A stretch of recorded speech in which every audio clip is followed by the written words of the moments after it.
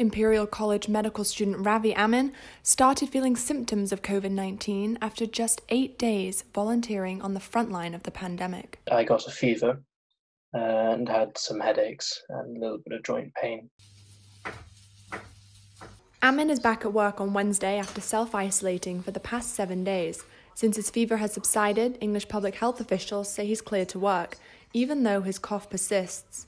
His housemate, James Eaton, is also feeling sick. Honestly, I didn't think Ravi would get it with all the safety precautions, but he did get it. But fortunately, we both had fairly mild symptoms.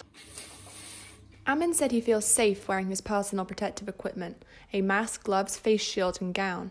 Talking with his colleagues about his work, he said, helps him deal with the stress. All of the staff in the hospital have just been very, very supportive of one another.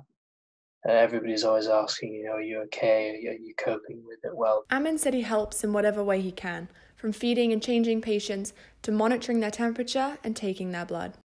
It does still stay with you when you see people who are, who arrest, or you go home and then you come to work the next day and somebody that you were caring for has died overnight.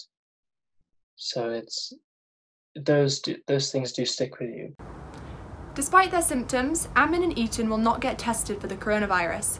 Since they're not in the hospital, they don't get testing priority. Reporting for BU News Service, I'm Chloe Hudson.